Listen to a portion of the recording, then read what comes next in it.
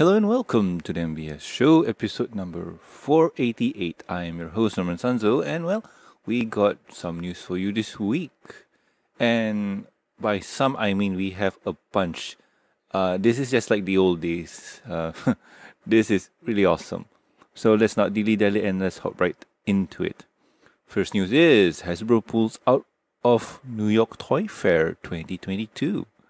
The New York Post is reporting that Hasbro, along with a host of other toy makers and buyers, will be skipping out on this year's Toy Fair event, citing Omicron fears as the cause.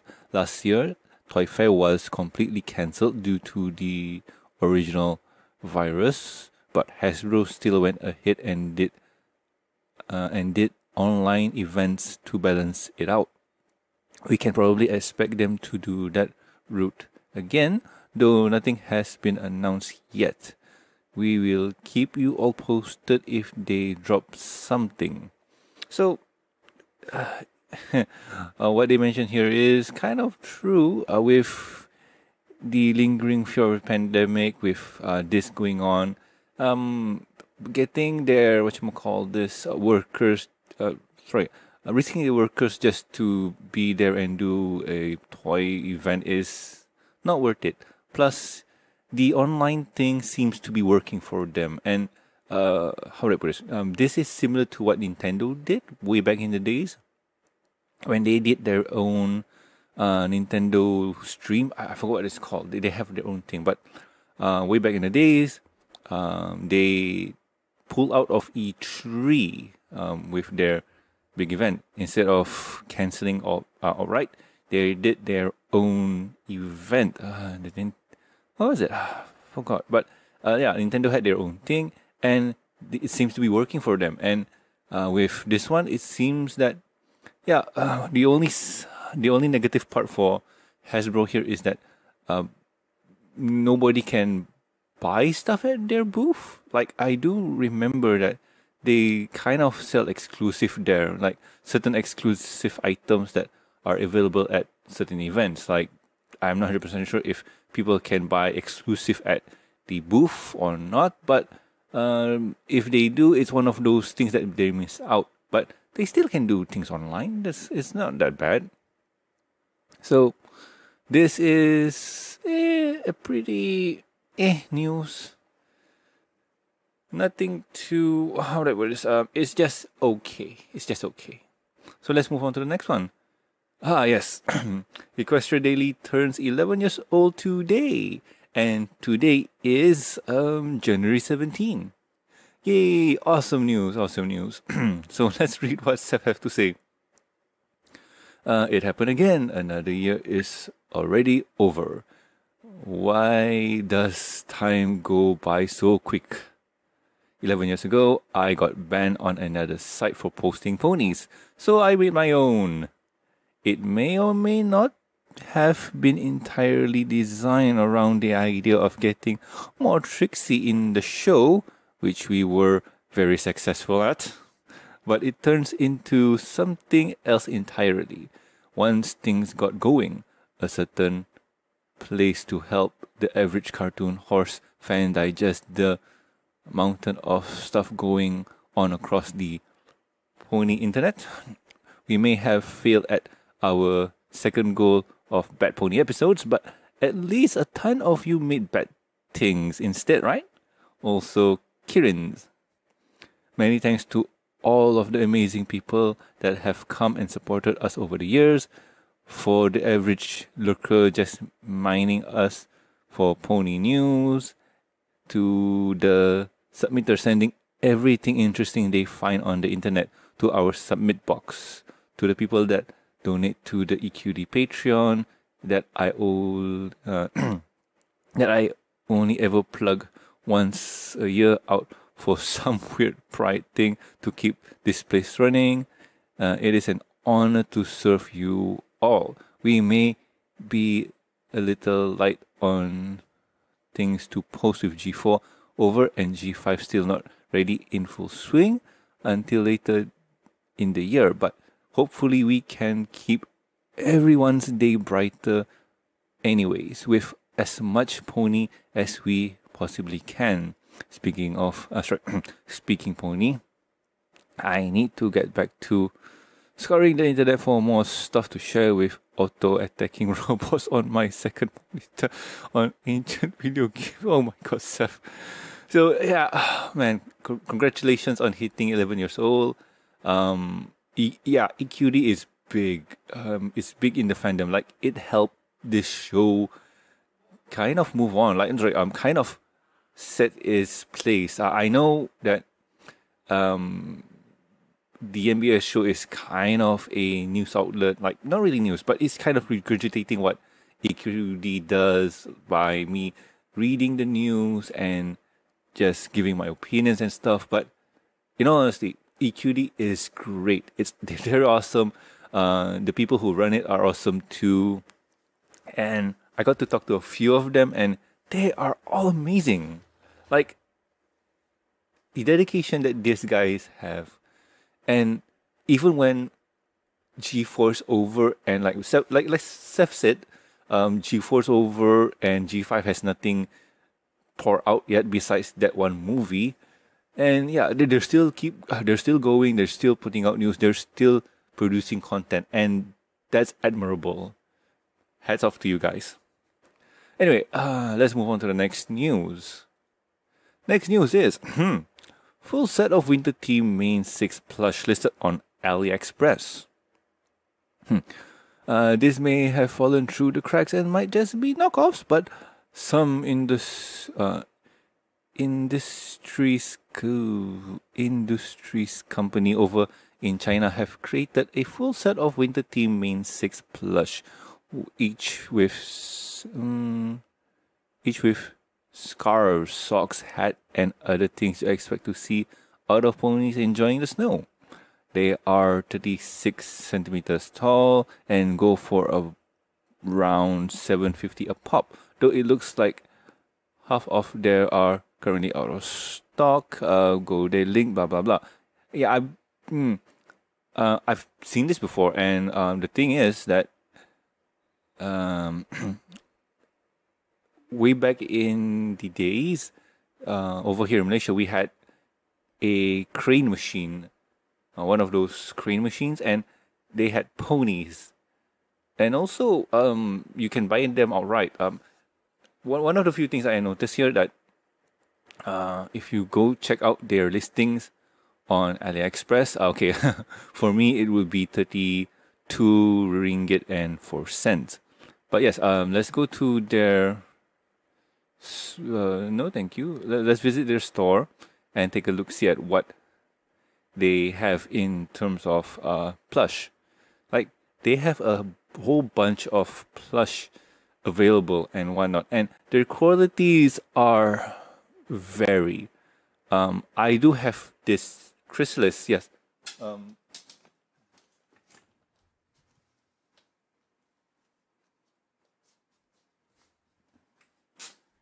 It's a bit dusty, but yeah, I do have her. I bought her from a, come on, Chrissy, get in frame. I bought her from a friend, and yeah, she's not cooperating well with the camera.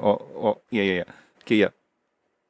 And in my honest opinion, it's serviceable. It ain't like the 4DE or other plush that are out there. Basically, these are knockoffs, and for knockoffs, they look okay. They feel nice. Oh, no! So Chrissy doesn't stand well because, well, small legs.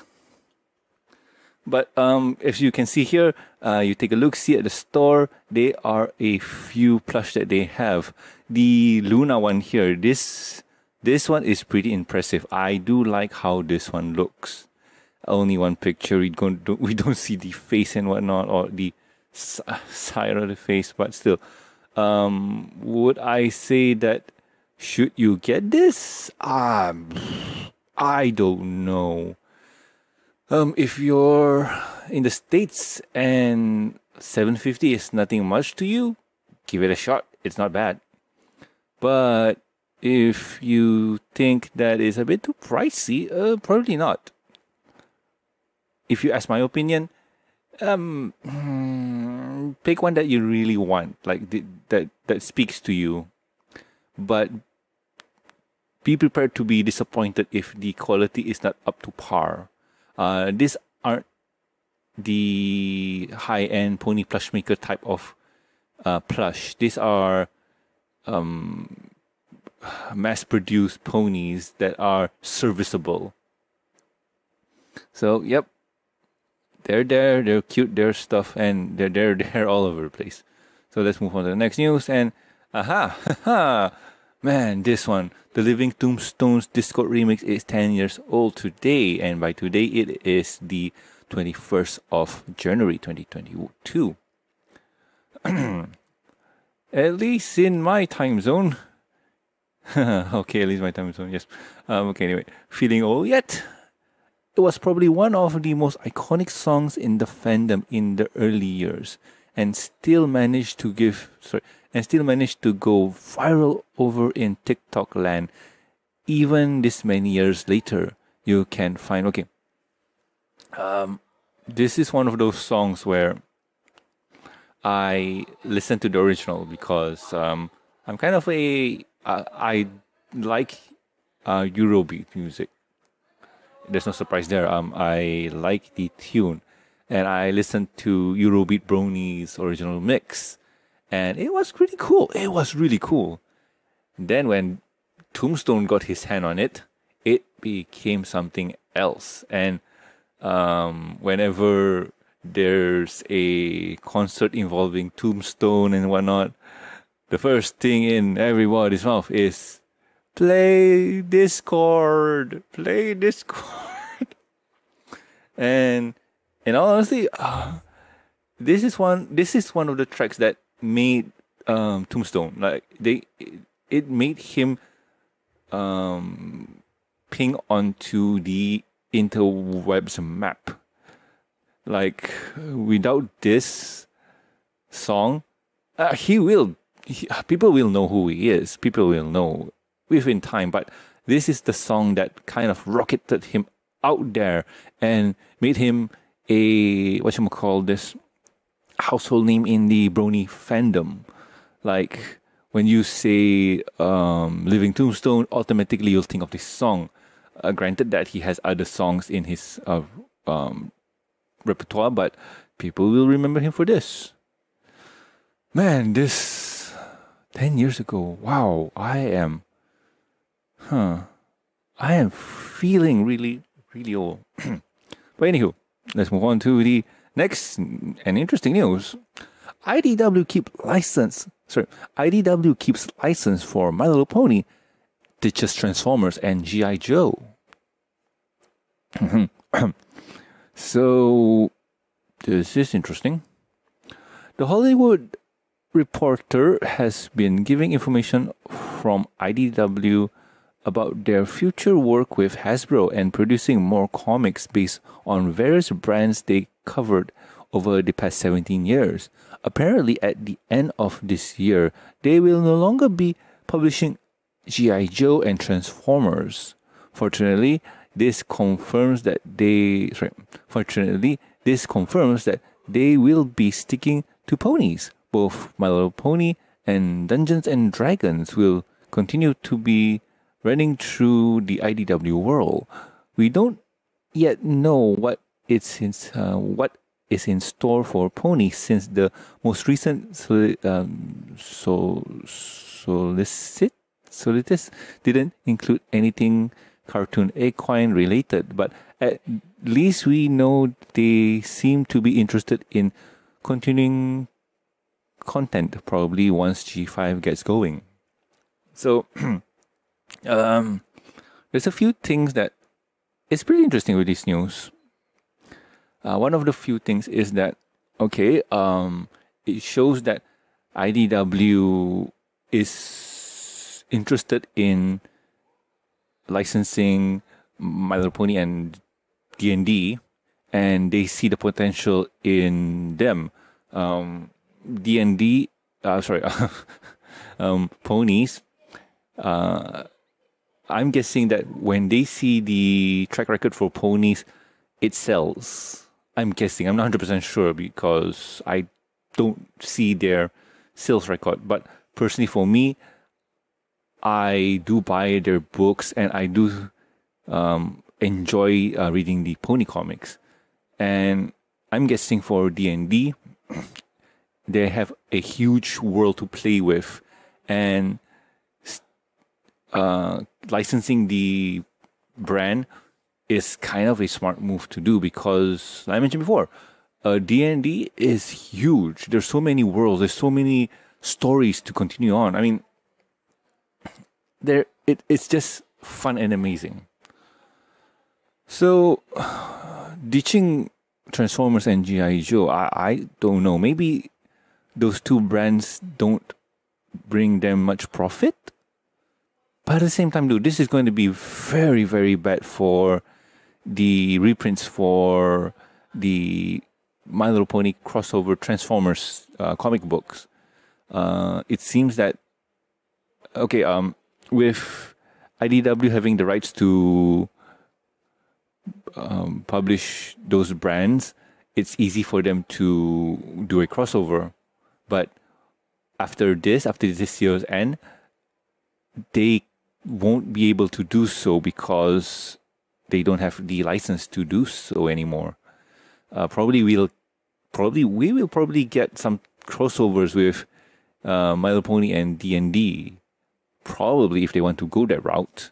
It'll be very interesting to see what they can write up with, and with how things are going. It's going to be with Generation 5. But overall, it's a mixed bag. I haven't read the Transformers comics, but they're kind of okay. I heard Silver mentioned that he enjoys them. I'm very curious with the Megatron Gone Good storyline. What happened? I am a big fan of evil bad guy turned good kind of story plot or storyline. But I guess I have to read. Let's move on to the next news. And next news is new My Little Pony Pop Mart Series 2 figure announced. Cadence and new pose for the main 6. It looks like the last series for Pop Mart figures were a success. A brand new set has been posted over on WeChat showing off their next round of figures. This one includes brand new poses for the main 6 plus Princess Cadence to go along with the Celestia of the previous release. Oh, they're smart. They're not going for Luna. According to the announcement, these guys will pop on AliExpress just like the last one on the 28th of this month and be about $130 for all of them or $12 each. I'll get an update on the 28th once they're available to get. Okay. These are not bad. They look good. Yeah, I remember talking about this one before. And I do remember that there is a store in Malaysia that sells them. And this is cool. I wish I was able to buy the previous one. And this one is pretty cool. When you take a look-see at what the ponies are sitting on, they're sitting on desserts. I got no idea what that is. But you see Fluttershy sitting on a macaroon and Applejack sitting on a donut. Pinkie Pie is sitting on dessert. And you know what? Berry cream salad. Cookie dessert shelves. Oh man, I don't notice that one. Donut ice cream. Okay, so yeah, they're there. There's names like apple lollipop, and the theme for this set is desserts. That's pretty cool. Cinnamon black tea. Coffee and sugar cube. Okay, yeah. These are pretty cool. These are pretty cool. And man, I wish I could get them all. That's something cool. That would be something cool. And here's Cadence. Do we get a name for love pudding? Oh wow, that's cool. That's cool. That's cool. $130. Oh man, these are one of those figures that are pretty cool to have. They look nice. They look. I think they're official, and they just look nice. And I think they're not that huge. So yay. Something to consider to get if you want to. So anyway, let's move on to the last news of the week. And last news is official MandoPony, a new generation G5 soundtrack coming January 28th. Wow. They're coming side by side with the figures. The MandoPony, a new generation movie, is getting a much needed soundtrack. A new listing has popped up for it over on Amazon. In Canada, Barnes & Noble's exclusive apparently will be the place to pick up the physical form. We've had it available on streaming services for a while, with all 7 major songs listed here, but I know a bunch of you still collect CDs. And they are selling at $11. Yeah. So let's see. I personally listen to it on streaming. Streaming choice for me would be YouTube Music. I know it's not the greatest, but with the premium subscription, like, I don't want to watch ads on YouTube, and whenever I turn off the screen, the voices keep talking, so that is what I'm interested in, and the YouTube Music is just a bonus. But still, I mentioned before, having it available on streaming is cool, but having a physical copy is better. Why? I think I mentioned before, I lost all of my brony music way back in last year. I think about after or before my birthday. But yeah, I lost all of it. All 10 years of getting those music. It was the saddest day of my life. Yes. Yeah. I wish I back it up. Remember, folks, back up your stuff or not, you get them deleted and whatnot. Yes, physical grade, yay. So let's move on to the next topic. And the next topic is what have I been doing for my week.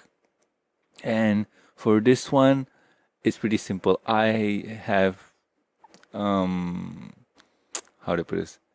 I've been doing nothing much. Like played a bit of Magic the Gathering at my local game store.